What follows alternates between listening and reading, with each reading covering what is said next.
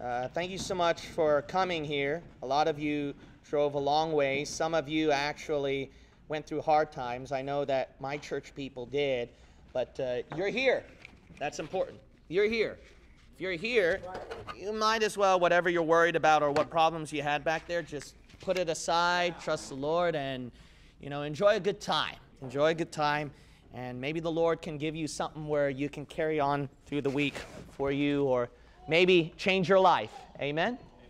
All right, speaking of life-changing, it's not going to be that type of message, but it is kind of a life-changing thing we're going to be talking about. I'm going to be talking about time traveling. All right? What a way. All right. So, welcome to the warm-up to the blowout. What we usually do is that I do a very deep Bible study. I know a lot of people, they enjoy that. So for the warm-up, I'll give a very deep Bible study. After that, we'll do Q&A. And then the blowout begins where you get the preaching, where you can get some things right with the Lord. All right, but here, you guys came here for the teaching part, so I'm going to give you the teaching. Look at 2 Peter chapter 3. 2 Peter chapter 3. Now, there's a lot of goodies here that's going to show a lot of interesting things about the Word of God. It will also support creationism in debunking evolution. And also, believe it or not, it will be very helpful with your rightly dividing concept with biblical hermeneutics. Sometimes with very deep doctrine, you'd be surprised there could be those nuggets in there that can be actually practical. Believe it or not. There can sometimes be something practical. Now, obviously, we should not always give deep doctrine. The Bible talks about at Hebrews where you just get so infatuated with meats, and then because of that, you lose your growth, your balance. When you feed babies, you don't give them meat. You give them milk. Well, then how do they end up in meat? It becomes natural. With so much milk, see that? When you feed them a lot of milk, and then they naturally grow, and takes time, meat just sucks in naturally. But, when you just start off with meat and then all of this goes over your head, then it can choke your Christian walk, actually. So, when I started my ministry, I was going through 2.5 years of basic doctrines, actually. Then after that, I did a little bit of verse by verse with a little bit of soul-winning tactics. And then later on, I did dispensationalism. Then I did the crazy stuff, and for some weird reason, that's when I became popular. All right, let's go to 2 Peter chapter 3. 2 Peter chapter 3. Today we'll be talking about time traveling. I do believe that this is very possible. Actually, a lot of scientists are talking about it as well, that it can be possible. The only problem, though, is that they don't have the ingredients to do it. Well, with our God, it's not a problem for Him to do it. Amen. He's the one that created all the particles and the ingredients to begin with and put those things in motion. Now, this will be very eye-opening. It's going to start off with some biblical hermeneutics, and it might open your eyes. First of all is 2 Peter chapter 3, and we'll start off at verse 8. One thing you must understand, the first thing we'll talk about is time perception. Two people you have to keep in mind here that will be very eye-opening as you read the Scriptures. When you read the Bible, sometimes it's very confusing, and sometimes God's timeline is not our timeline. That's very important to understand. So two people you have to look at is God and man. And when you read that scriptural text, you have to see how it goes with God, and then it goes with man. 2 Peter chapter 3 verse 8 is very plain, and let me know when I'm out of bounds. The Bible says, "But beloved, be not ignorant of this one thing, that one day is with the Lord as 1,000 years, and 1,000 years as one day." Now notice how God's time frame is different from our time frame. Basically, what you might think as one day could be 1,000 years to God. And then what seems like 1,000 years to you could be one day to God. And that is very true. We're going to look at Exodus 3, Exodus chapter 3. And then I want you to go to Revelation chapter 2. Revelation chapter 2. Exodus 3, Revelation 2. Now we're going to look at a lot of scriptures. We're going to look at a lot of scriptures. But we won't be turning every one of them for time's sake. So I will give you verses at times that you can write down. And like I said before, you have to look at the verse yourself and check if I'm right or wrong. Okay? The reason why, this is the easy answer why God's time frame is different from ours. He is always present. He is omnipresent. Time does not dictate God. He is not bound by time. He is I am that I am.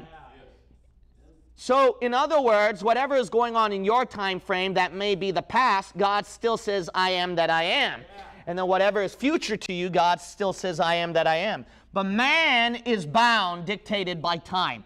And because of that, he can go from past to present to future. Now let's look at Exodus chapter 3. Notice that that's how God addresses himself.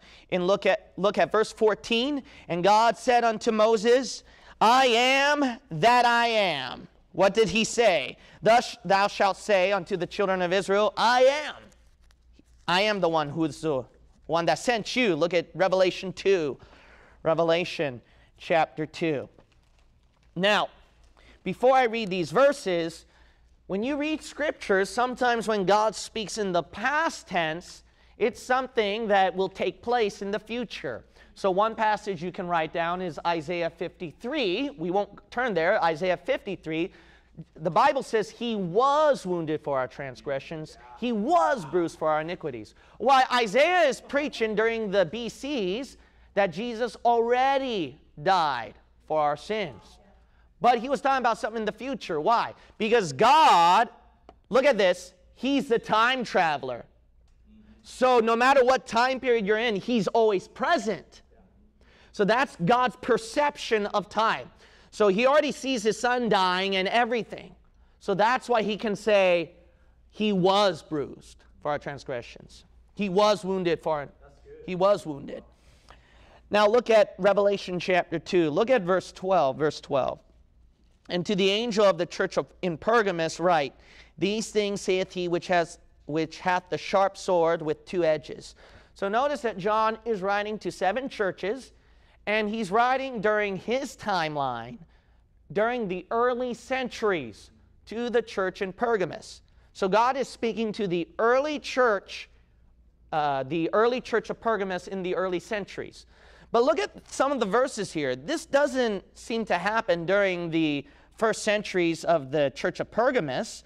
If you keep reading at verse 16, repent, or else I will come unto thee quickly, and will fight against them with the sword of my mouth. What's he talking about here? He's talking about those people of wrong doctrine that the church of Pergamos is combining themselves with at verse 14 and 15. And God wants them to repent, or what? He's going to fight them with the sword out of his mouth. Why? That never happened during the first centuries of the church. When did God fight against people who are of wrong doctrine, of apostasy, with the sword of his mouth? That's Armageddon, in the future, where he slays them. Look at verse 17. He that hath an ear, let him hear what the Spirit saith unto the churches. To him that overcometh will I give to eat of the hidden manna, and will give him a white stone, and in the stone a new name written, which no man knoweth, saving he that receiveth it. Why, to those who overcome, God will give them a new name, hidden manna. Why, Christians, you already have your names written in heaven. You already have a new name. But these people have to overcome to receive the new name and a hidden manna. Why, that's obviously not the first centuries of the Christian church then. It's not talking about us Christians. It's talking about a future time period. Even though he speaks to churches at verse 17, right? Isn't that interesting? What's going on here? So we see that he's addressing to church or churches in Pergamos, first centuries. But then we see future time period in his language that he's speaking here. What's going on? He's going double time periods. Does God do that? Of course he does that. That's all throughout the scriptures, Psalm especially. All those prophecies about Jesus Christ in the book of Psalm. But David a lot of times was writing about himself. What's going on? He jumps, when he's saying something, it can go to 2 different time periods. God is quite a time traveler because he is I am that I am. So in the present tense, when he is speaking, he can speak it all that at the present tense. But to us, it can be two different time periods. See, so you have to understand the time perception here. How God perceives times is different from how we perceive time. Now go to Psalm 102. Psalm 102, as well as 2 Kings 20. 2 Kings 20. So go to Psalm 102, and then I also want you to go to 2 Kings chapter 20. Scientists, there's one thing they don't understand as they study physics and the laws of the universe. They don't understand why time always goes forward. You know, why doesn't it go to a different direction? Why is it always forward? And the reason why it goes forward, some suppose, is because the second law of thermodynamics. Now, what is the second law of thermodynamics? The second law of thermodynamics is an unbreakable scientific law. It helps a lot with our creationist arguments. Second law of thermodynamics demand that all of the universe, they break apart. So, in other words, the universe does not evolve into a better and better and better, better or more complicated universe. It breaks apart. That's what second law of thermodynamics demands. It's the law of entropy. Everything runs down. So because things have to run down, that's why time has to go forward. Why? Because things have to break apart. It can't just stay the same. See, it has to break apart. So that's the second law of thermodynamics. So scientists have talked about that traveling back in time is actually harder than traveling forward in time. If you want to jump to the future, that is scientifically easier than going to the past. Well, it's not a problem with God. He created second law of thermodynamics. That's why. So go to Psalm 102 and verse 25. Look how great our God is. Just want to brag about my Lord. Verse 25, of old hast thou laid the foundation of the earth, and the heavens are the work of thy hands. They shall perish, but thou shalt endure. Yea, all of them shall wax old like a garment, as a vesture shalt thou change them, and they shall be changed. See, the universe runs down, all right? It goes forward. But look at God, verse 27, but thou art the what? I am that I am. See, he can control time. He's the one that puts everything into place. Now look at 2 Kings 20. 2 Kings 20. Can God turn back the clock? Not a problem. Look at 2 Kings chapter 20. It's a piece of cake to the Lord. He can let time go backwards a bit. 2 Kings chapter 20 and verse 10. Verse 10. And Hezekiah answered, it is a light thing for the shadow to go down 10 degrees. Nay, but let the shadow return backward 10 degrees. So during the old days, they had a dial, okay? And when the sunlight hit that dial, then by the shadow, they can tell what time it would be. And King Hezekiah said, well, if it goes 10 degrees forward, everyone's used to seeing that. I like to see it go backwards. Not a problem, verse 11. And Isaiah the prophet cried unto the Lord, and he brought the shadow 10 degrees backward. Yeah. See, God can turn back the clock. Yeah. Not a problem with him. I want you to look at Hebrews 1 and 2 Timothy 3. I want you to look at Hebrews 1 and 2 Timothy chapter 3. Do you recall another passage where in the book of Joshua, sun, stand still, and then the Lord just lets it sit there. He's not worried about time and all the universe falling into chaos. God's like, no, just stay over there. And the scientists pull up a fit, and they're like, what happened? And God's like, I happened. That's what happened. But because they refuse to believe in a God, that's why they have to find out what exactly happened. It's just unexplainable. Do you recall at the book of Haggai, the Bible says that he's going to do it again. The sun and everything will stand still. See, he has no problem to handle time. Why? I am that I am. I change the universe. I change not, God says, but the universe changes. Now, I want you to look at Hebrews 1. Now, this is going to be very helpful in dispensationalism and rightly dividing that you want to hear. When God gives verses about man's time period, you can't just think that when God gives a certain day, certain time, that it's going to be addressed to mankind in a general, understandable way. No. What you have to understand about God is this. When he says a specific time period, dispensationalism, the problem with people is, especially hypers, is they only look at time period. But that's not what dispensationalism is. It's not just the right time period, it's the right group of people.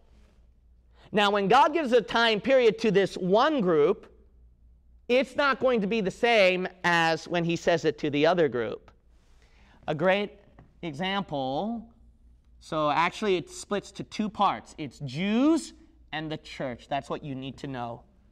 So when God talks about, for example, last days at Hebrews chapter 1, look at right here, Hebrews chapter 1. Your hand's already there, so I'm going to be reading it. In verse 2, hath in these last days spoken unto us by his Son, whom he hath appointed heir of all things, by whom also he made the worlds. Okay, so the author here says we are in the last days. But look at the author of 2 Timothy. Now keep your hand at Hebrews. We're going to go back and forth so that you can understand. Look at 2 Timothy 3 in verse 1. Verse 1. This know also that in the last days, okay, last days, perilous times, what? Shall. Future, come. Okay, the author is saying last days is future, but then the other author says we are in it right now. Now, if you want to be lazy and be a covenant theologian or Calvinist, and you can pretend you're smart, but you're really not, it's just you're really lazy, you can apply everything that it was fulfilled at the first centuries. So when you talk about end times, prophetical stuff, they will all apply it to the first centuries. Why? Because these authors are writing as if they are in the end times, or it's already undergoing, or it's been fulfilled. But the reason why they still are amateurs, they are not scholars of the Bible, they're amateurs, is because they don't understand rightly dividing.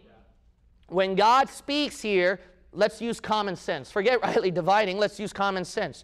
Who is the author speaking to in the book of Hebrews? Oh, Jews. Okay, now here's another one. Look at the church at 2 Timothy 3. Who is he speaking to? The church. So when God says last days to Jews, it's different from the last days of the church.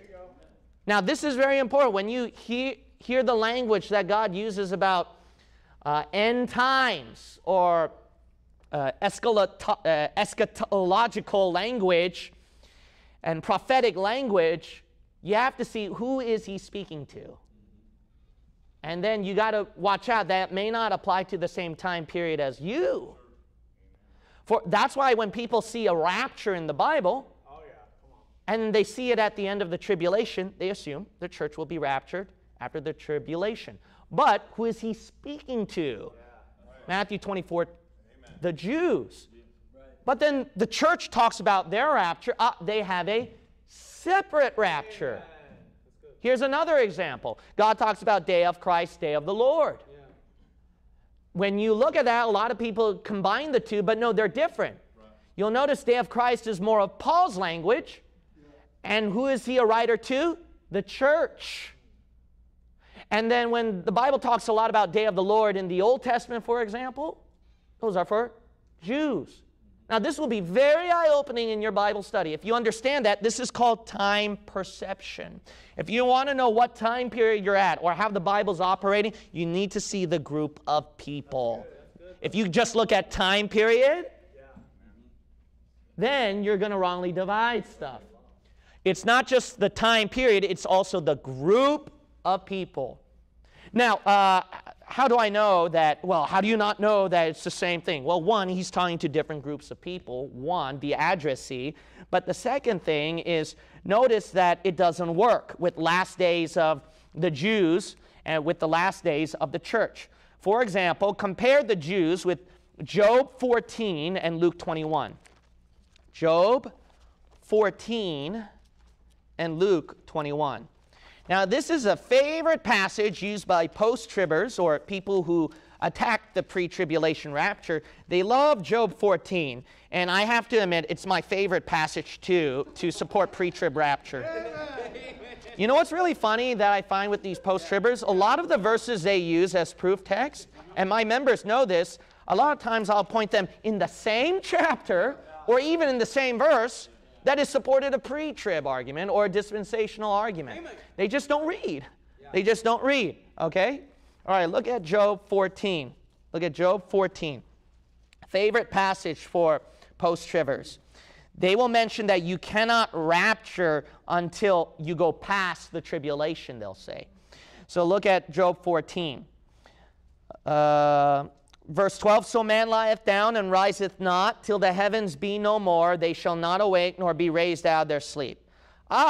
So you don't resurrect until the heavens be no more. So that's definitely after the tribulation or the tribulation timeline. So then they have a rapture or a resurrection sometime during the tribulation. Okay, but look at this part. This is the wild part. See, I told you. No, no, no. Verse 13, oh, that thou wouldest hide me in the grave, that thou wouldest keep me secret until when?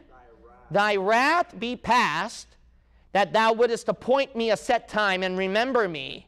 Okay, so he doesn't resurrect until the wrath is past. Okay, so then the Jews have to go through the wrath then, and that is an appointed time. You notice that? God set up a time period. That's good. Now, some of you who already know the Bible already know my answer, but I'll just keep talking. Okay. So, he appointed a time that the Jews are going to go through the wrath, and then they get raptured or resurrected. Now, here's another one. Look at Luke 21. There's no doubt about it. They're going through wrath. Look at Luke 21. Luke 21.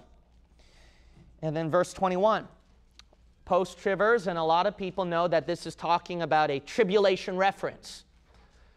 So this passage is about the tribulation. Look at verse 21. Then let them which are in Judea flee to the mountains, and let them which are in the midst of it depart out, and let not them that are in the countries enter thereinto. So that's the tribulation, but they didn't read verse 22. For these be the days of what? Vengeance. Look at verse 23. But woe unto them that are with child, and to them that give suck in those days, for there shall be great distress in the land, and what? Wrath upon this people. So, that tribulation passage, they didn't pay attention. That's a time period of wrath that God appointed. Okay, why is that important? Because you're not appointed for wrath. Look at 1 Thessalonians 5. Your appointment is not wrath. Can I repeat that again? Your appointment is not wrath. Look at 1 Thessalonians 5. And God literally worded, yes, appointed, okay? Just like Job, you know, that my appointment is past the wrath. But then right here, the church, they're not appointed for wrath. So see, there's a different appointment that we're undergoing. See that? Look at 1 Thessalonians chapter 5, verse 9. For God hath not appointed us to what? Wrath. Oh, by the way, this is the favorite passage of post-tribbers who are anti-Semites, 1 Thessalonians 2, but they should have paid attention. That verse would have proved Jews are appointed for the wrath. Look at 1 Thessalonians 2, same passage. They weren't paying attention. 1 Thessalonians 2, verse 15. Who both killed the Lord Jesus and their own prophets, and have persecuted us, and they please not God and are contrary to all men. See, those are Jews, so let's be anti-Semitic. Look at verse 16. Forbidding us to speak to the Gentiles that they might be saved, to fill up their sins always, for the what? Wrath is come upon them to the uttermost. Oh, they didn't read. They didn't read. Now notice right here, that's why we know for a fact the last days for Jews is different from how God's going to give last days to the church. It's like when God talks about forever for the church, for saved people, it's going to be different from the forever for lost people. It's the same thing you have to understand. If you understand this, it will be incredibly eye-opening and helpful. We're going to look at 2 Corinthians 5 and Romans 2. 2 Corinthians chapter 5, and then we're going to look at Romans 2. Now, the question in people's mind, and this always bothered me, is if Christians go up, so I don't know if you knew this, but I'll just give a brief review. A lot of you wouldn't know this. When the tribulation occurs, whether it be 7, 10, 3.5, 40, I've heard different numbers, all right? Yeah, I know. But anyways, however long the timeline of the tribulation is, the point is this. The point is, the judgment seat of Christ, God has to go through everybody's life. Now, how long will that take? While we're being judged at the judgment seat of Christ, the tribulation is a shorter time frame. So how are we going to go through that judgment seat of Christ real fast? Unless God's plane of time is different from man's plane of time during the tribulation. But let me give something that's really scientific. It's called time perception. Time perception. This is very interesting. The mind, a lot of people would talk about, it comes from the soul. Now, when you go up at the judgment seat of Christ, you're at your soul function then. So then the mind starts functioning. The soul starts to operate in its full capacity. Believe it or not, the mind can go slow or fast depending on the amount of memorable experiences. So, for example, there are people who talk about if they were to look at a clock passing by, then it goes really slow for you. Why? Because you're focusing so much on that mental image. But then when people age older, time goes by very fast. Why is that compared to kids? Because kids, they think one at a time, and then their mental concentration is at one thing, so it goes very slowly. Whereas for grown adults, especially city people, hustle and bustle, it just goes by pretty fast. Why? It's not as memorable, or the experience is not that strong where all your mental state is focusing. The point is your brain power, see? The mind power. When it's focused so much on that one image, it slows down. Time slows down a lot. Now, this is why it's incredibly eye-opening. If you look at Romans 2 and 2 Corinthians 5, what kind of mind do we have? Remember, when we die and go to heaven, we have the mind of what? Okay, if the church is going to have the mind of Christ, then think about this. Our mind will be stronger than Google. Now, if you type down, it's amazing. You can search up a person's life or record, all their information by just one click in 0.5 seconds from Google. But your mind is more powerful than that one. And when God shows your whole life, He can just do it just like that. And He can do probably 100 people at the same time like that. But then to us, it can be a lifetime. Why? Because our mind is stronger. So because our mind power is stronger, every detail that God has to judge you for, that mental picture will be completely focused on that when God judges it. That's why you can go through a whole lifetime just like that. I mean, think about the limited capabilities of our body where people talk about life review from near-death experiences. Your whole life just goes like that. If our flesh can do that in limited capabilities, imagine the soul with its full-blown functions of the mind with the mind of Jesus Christ. That makes sense. Look at 2 Corinthians chapter 5, verse 10. The emotion that really stirs up the slowness of time, especially in near-death experiences, is fear. So look at this, 2 Corinthians 5:10. For we must all appear before the judgment seat of Christ, that everyone may receive the things done in his body, according to that he hath done, whether it be good or bad, knowing, see, there's your mind at work, therefore the what? Terror of the Lord. So then with that terror, God says, what did you do for me? And then boom. Now look at Romans 2. Romans 2. Isn't this interesting? Verse 15, which show the work of the law written in their hearts, their conscience also bearing witness, And their thoughts, see that? Their mind is at work here. The meanwhile accusing or else excusing one another. You give an account, your mind, on every detail that you did for the Lord at the judgment. Verse 16, in the day when God shall judge the secrets of men by Jesus Christ according to my gospel. See, your thoughts will be at play at the judgment. That's why it can make a lot of sense. So as much as I love the idea about the judgment seat of Christ going like this, it may not be that way when you experience it. It could be a whole lifetime. It can go very slow. That's something to think about. All right.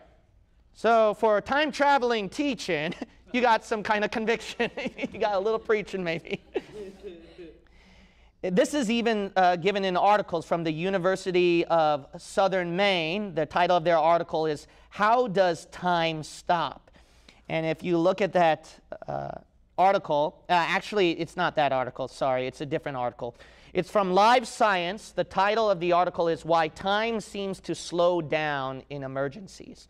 And it supports that. All the things that I given to you, the scientific details, how the mind functions, where time slows down, it's all documented in that article.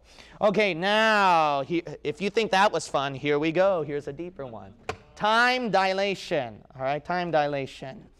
Look at Genesis chapter 1. This is fun. Look at Genesis 1. Genesis chapter 1.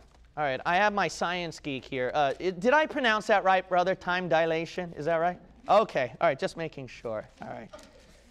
Got to ask the guy who had the free ride to Berkeley, you know. Yeah. So. All right, Genesis chapter 1. Genesis chapter 1, verse 4 and 5. Genesis chapter 1 and verse 4 and 5. You know, scientists and physicists have talked about that time can be changed or traveled or manipulated. But you know what are the two objects that can manipulate it? Darkness and light. Darkness and light. Now, what I mean by darkness is not just generally darkness, obviously. So, I do not believe in this, but I'm going to give our scientists the benefit of the doubt. I'm going to give the evolutionists so much benefit of the doubt that in return, I'm going to stab them and show them it supports the Bible more. Okay? So then they talk about gravity, creating the whole universe itself, or black holes. Or they'll talk about how light, the speed of light, that with light as well as gravity, it can change time. That's what they believe. So then when light goes so fast, that's why with that speed going on, the clock can just go like this. So it can go faster because the contents and people are all particles or everything surrounding it. So then when that motion of speed just goes like that, then it affects all the universe around them. So then that's what physicists will teach or talk about. And then they claim that gravity and light can do that. Traveling back in time, though, you can see would be a hard feat. You can talk about going like this with the speed of light, but what about backwards? Yeah. So then they go to La La Land, talking about wormholes and stuff like that. But let's give them the benefit of the doubt, okay? So basically, they have to talk about these dark objects or light objects. Now, these articles are supported by the University of Southern Maine. How does time stop? They go by Einstein's relativity. And then also you can look at science, abc.com. The title of their article is Time Dilation. Why does gravity slow down the flow of time? So with gravity and light, you can speed or you can slow down some things. Now, that's not a problem with the Lord. The Lord already told you that time was he showed you about time having its system with light and darkness. Genesis 1. Genesis 1. Verse 4. And God saw the light, that it was good, and God divided the light from the darkness. And God called the light day, and the darkness he called night. See how time goes? And the evening and the morning were the what? First day. Look at that. Time for mankind can begin. And God already showed you the ingredients of light and darkness, how he did it. Well, how are you going to get that You need some operator to get it going. You can't just let things go on by itself. How are you going to do that? Unless you get an intelligent designer. That's right. Unless you get God. See, it makes a lot of sense. This is even more interesting. Look at Genesis chapter 1, Genesis 1 and John 1. Genesis 1 and John 1. Let me say even more than this. We believe that God, when he created the universe, he spoke it into existence. He just speaks it into existence. Now, if you study string theory, where they go that really far back, they tell you this. All particles, all right, gravity has vibrations, actually. And gravity is supposedly responsible for the creation of our universe, says Stephen Hawking. Well, you always have to go back. Where'd that come from? Where'd that come from? And all that. So then, when they go deeper and deeper about the vibrations within gravity, then they find these strings, they call it. But then these strings, they said, are like vibrations. So then it vibrates. Now think about this. When God created the universe, he spoke it into existence. Yeah, I know where the vibrations come from. Let there be light. Boom. That's where you get it. You need the word spoken. That's why I look at this in Genesis chapter 1, and then look at verse 2. And the earth was without form and void, and darkness was upon the face of the deep, and the Spirit of God moved upon the face of the waters, and God said, let there be light, and there was light. Oh, I would like to add another thing. You know how you can create light? You can use it through vibrations. When you put vibrations into the water, light, believe it or not, can come out. Light can come out, believe it or not. So then, what does God do? He just speaks it through the waters. That's why there were waters at verse 2. Why did the Bible say the Spirit of God moved upon the face of the waters? He's going to begin something. At the waters, let there be light, and boom, light had to come out. That's proven at the Science Explorer, and the title of their article is, This is How Sound is Turned into Light. So they're concentrating sound vibrations over here. So there are many different types of vibrations. But the point is that some sort of vibration you can put into there, into the water, light can come out. Isn't that fascinating about our Lord? But look at John chapter 1, John 1. Now keep your hand at Genesis 1. I want to go back and forth. You can get your hand out of all the other places in the Bible. Just keep it at John 1 and Genesis 1. Now, John 1, verse 1, in the beginning was the what? Word. That's something spoken. Why does God call himself the spoken word? Because, look at verse 3, all things were made by him, and without him was not anything made that was made. In him was life, and the life was the what? Light of men.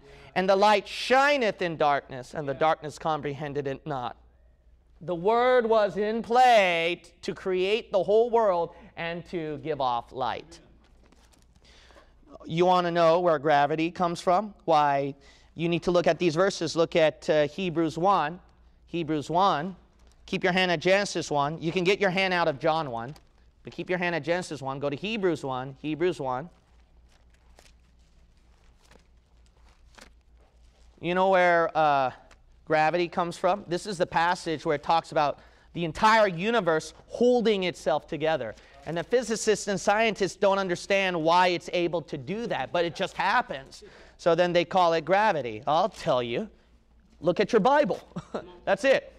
Look at your Bible. Hebrews chapter 1 and verse 3. Who being the brightness of his glory and the express image of his person, and what?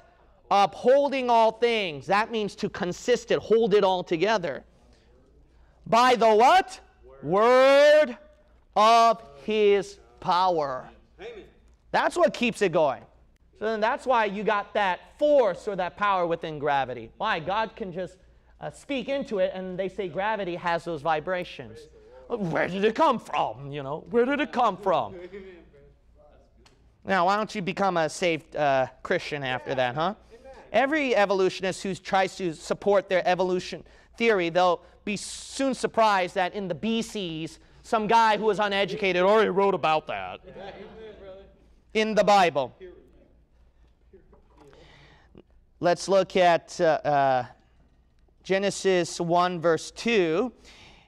The article that would support it about where people believe about gravity and vibrations and then string theory, you can look at PBS, their website, and they use actually Nova. And from Nova's article, they talk about string theory. So if you type that one down into it, then you should see that article.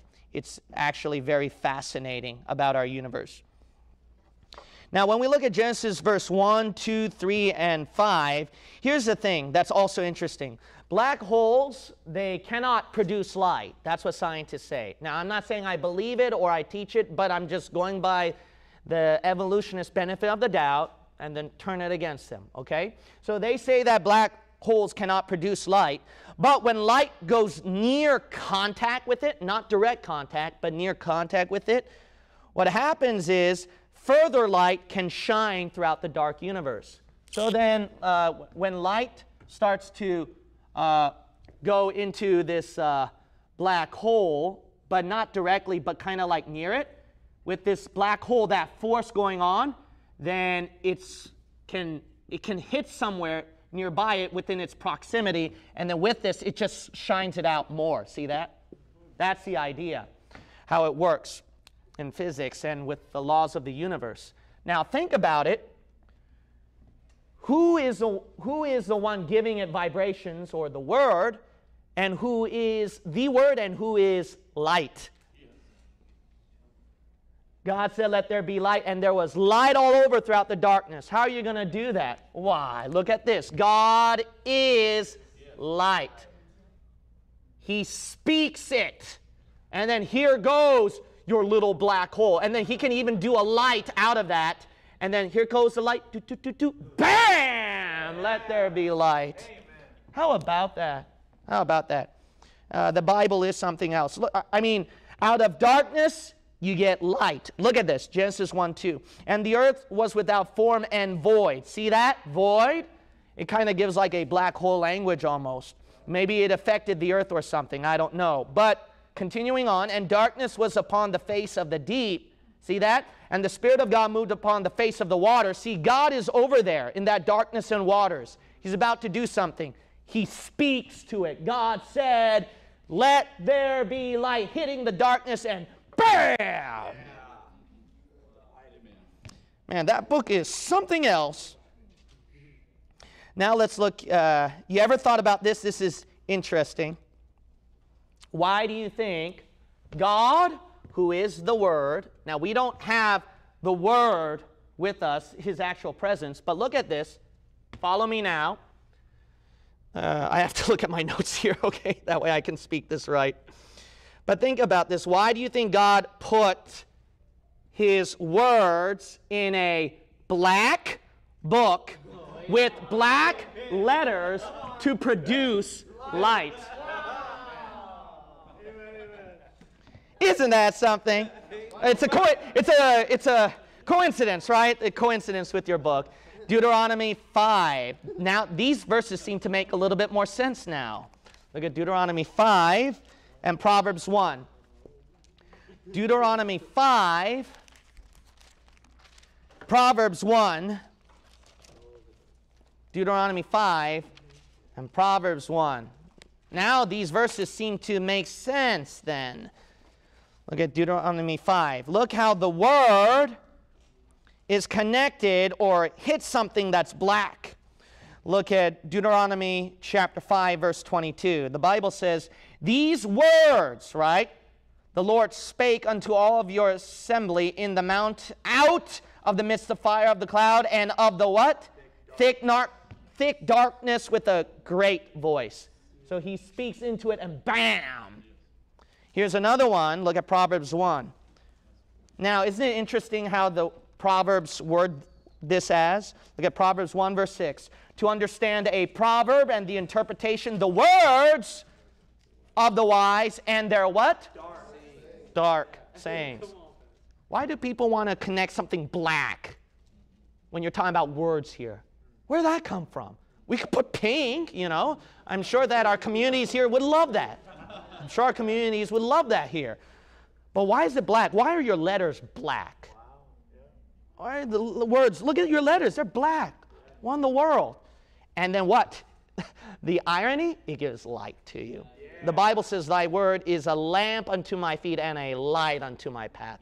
You know what's going on? God up in heaven, when you're reading that book, God up in heaven, boom right here at the black, and then boom right here, you get light. Oh! Amen. What a God! Yeah! Feel free to run around the room. All right, here's another one. I want you to go to John 18. John chapter 18. John chapter 18. There's so much material here, but I don't think we'll have time to go through all the verses, so I'll just have to bypass some of them. There's a lot of good stuff here. Go to John 18. Here's another one. You ever thought about when Jesus, he said, I am, what happened to those people? They fell backwards. Now, what's going on with that? Because his word is in a different time zone. When Jesus was speaking, was he in a different time zone when he's saying that? Yeah, he's not saying, you know, I am here in the man's time sense. No, he knew exactly what he was saying. He was using God's omnipresence language, his time. I am. Now think about it.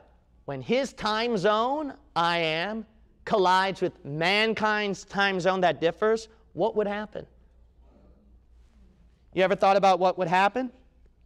Well, this is interesting from Live Science, and they said this. Because we know speed of light, because it's so fast, the speed of light, it can manipulate time. But people are asking, what if sound vibration was as fast as the speed of light? And those soldiers, they heard Jesus speaking to them. Sound from him, I am. What if that speed of sound was just as fast as the speed of light that can manipulate time then? Then what would happen? They say in Live Science, the title of the article is, what if the speed of sound were as fast as the speed of light? They mention here that it would have such an effect that you would fly backwards pretty much. It says, a molecule traveling at the speed of light would have nearly infinite energy. It would blast through every particle it encountered, if you have an encounter with it, sending electrons flying, I am, and producing a spray of matter and antimatter, particles generated in ultra-high-speed collisions that have properties opposite to those of matter. Ain't that something? Look at John 18. Yeah, glory to God. Verse 5. They answered him, Jesus of Nazareth. Jesus saith unto them, I am he. And Judas also, which betrayed him, stood with them. And as soon then as he had said unto them, I am he, they went backward and fell to the ground. How about that? Amen. Yeah, I believe in those italicized words in the King James Bible. Those translators italicized he for a reason. Why? Because italicized words are not in the original. Well, look at that then. Woo! I am. Blows you back, man. Blows you back. Now, this would make sense with a lot of different things. If we were to think about, I want you to go to John 14 and 2 Corinthians 5. We have to look at this, otherwise you're not going to believe me. You're going to think I'm crazy. So 2 Corinthians chapter 5, and then we're going to look at John 14. Now, there's several things we can learn about time dilation here.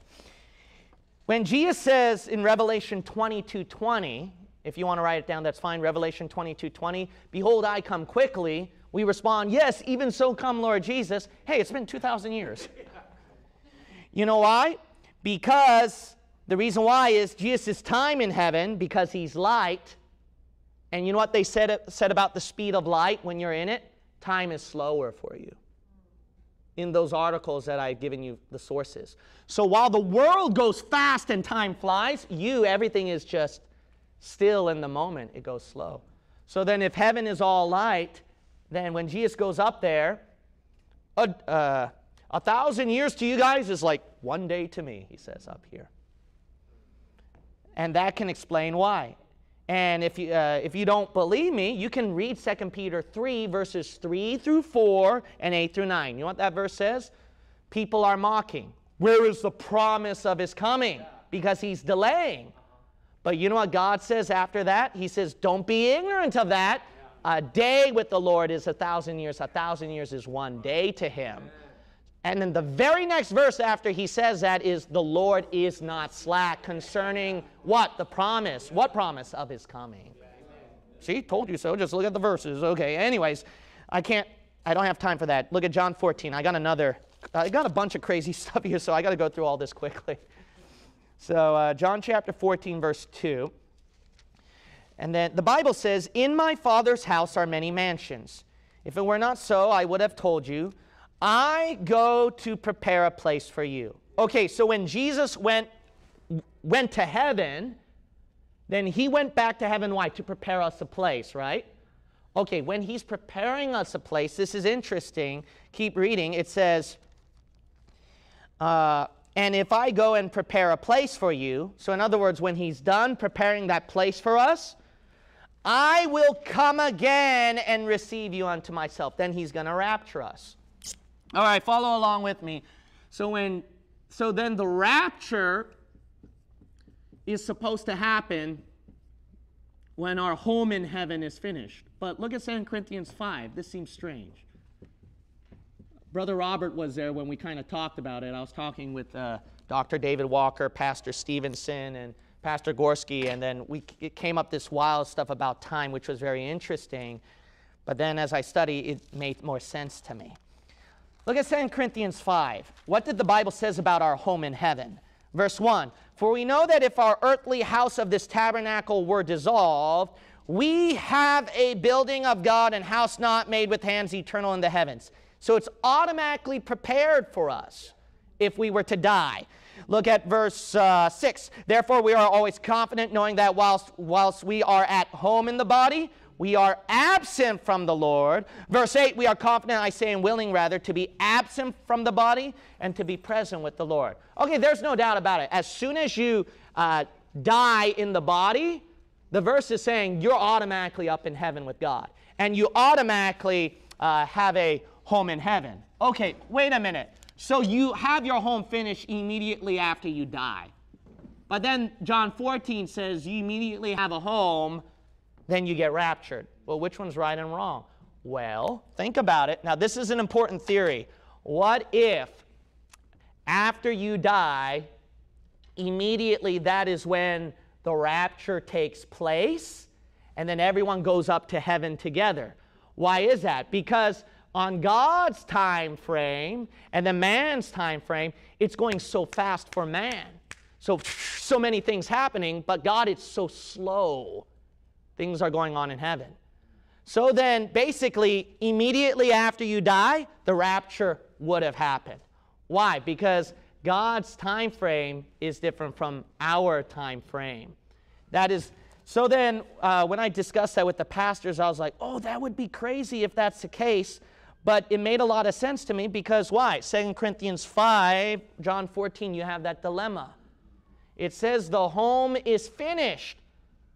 When? Immediately after you die, 2 Corinthians 5. But John 14 says, no, when the home is immediately finished, he'll come for us. That's why it'll make sense to Jesus that he can come quickly. Why? It's like 2 days or a couple hours for him up there. Whereas for us, it's been 2,000 years and so many people have died. But God controls time, so he can make it just go boom like that. So remember that theory, okay? That immediately after you die then, immediately after you die, then the end times can start launching and hitting, okay? So I put this as a theory, all right? This is not a doctrine, all right? Thank God. So this is just a theory. But if you are open to this theory, this is going to make sense about some other stuff. So remember this. We'll come back to this.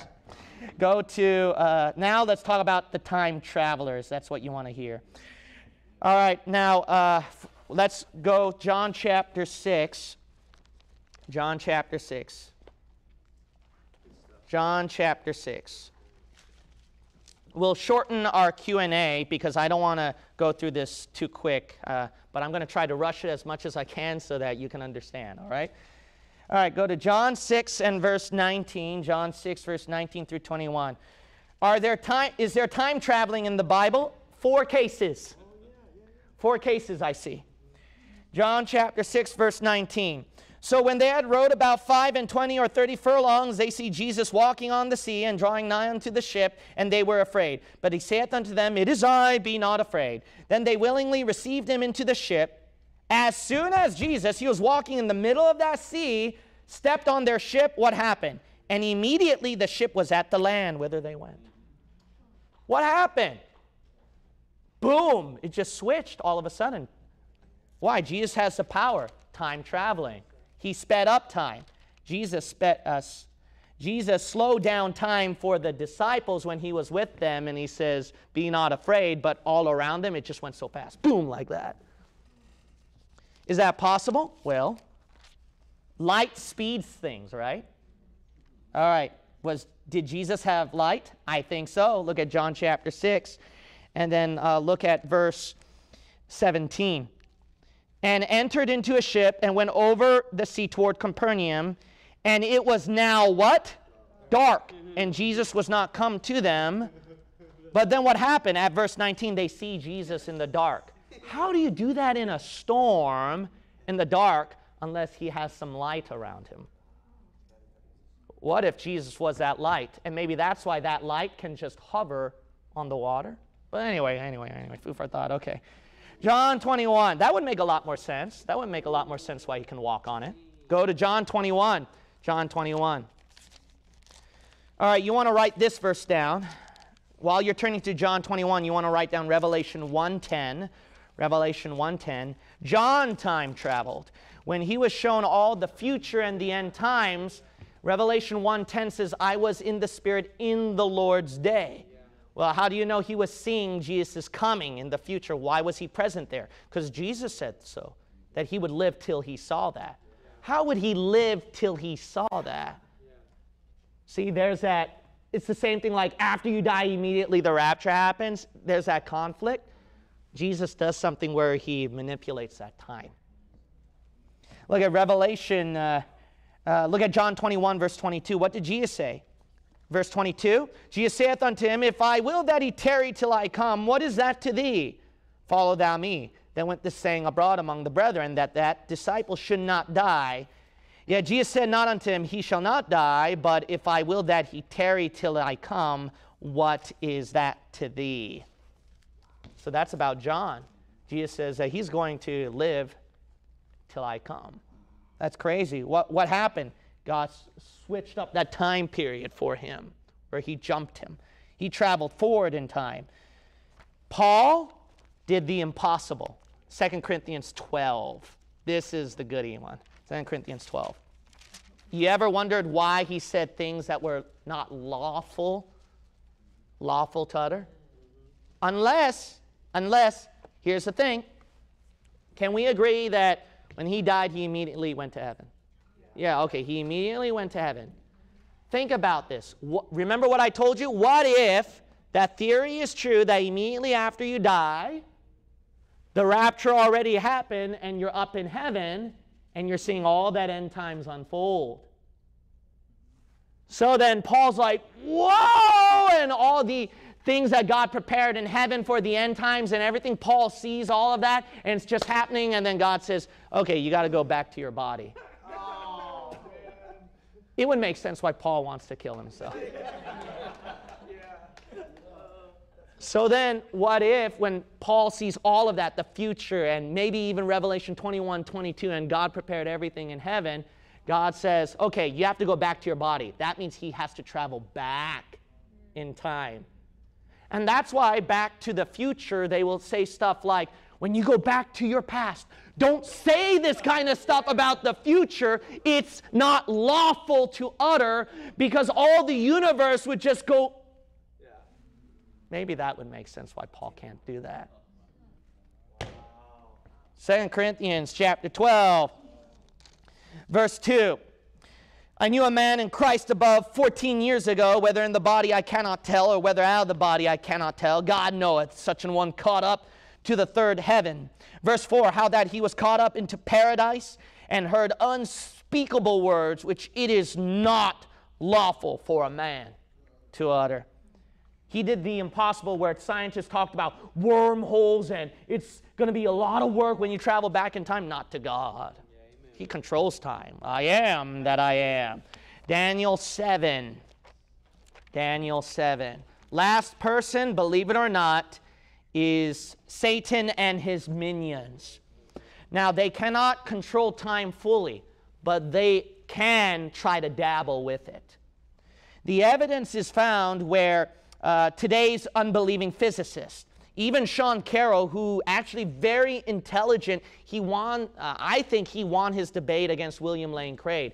So this guy was very intelligent that he was able to debate that. But he even, a smart guy like him, talked about, yes, we can travel through time.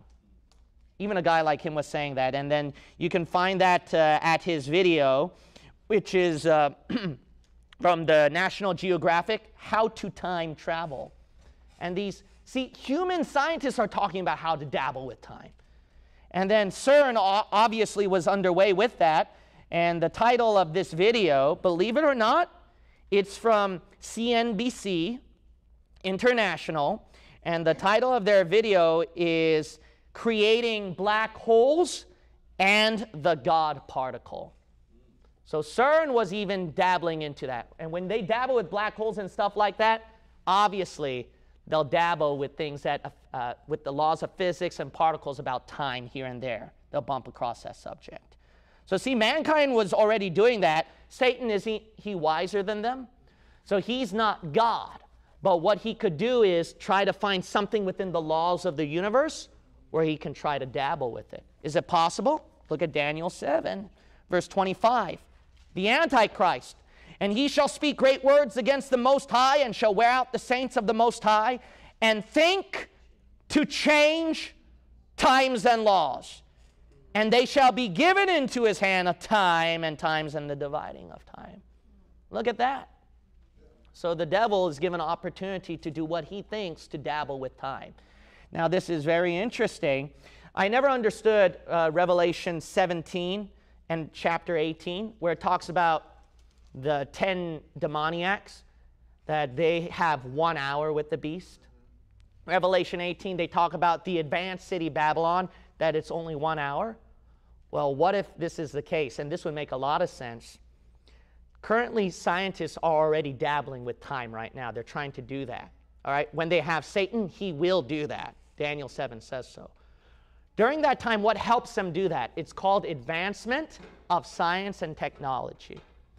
Now, this is a no-brainer, but in Science Alert, people who are living in an advanced scientific technological platform, especially if your mind gets hooked onto internet, and you put that thing on your brains or something like that, and the goggle, and then dabble with it, you know what they say about those people? Time speeds up to our brain's perception. What if when the devil's trying to dabble with time and advance that technology and science, and the people who live in it, that advanced Babylon city, that great city they call it, it was only for 1 hour to them. Oh, wow, yeah. And then the 10 demoniacs, it says they have one mind. One mind. There's like a technological hive there. Or one mental perception thing going on. So then because of that, then the Bible says in reality, what comes out to those people is like 1 hour. 1 hour. There's an advancement of technology that to these people who are affected by it, they call it 1 hour. 1 hour.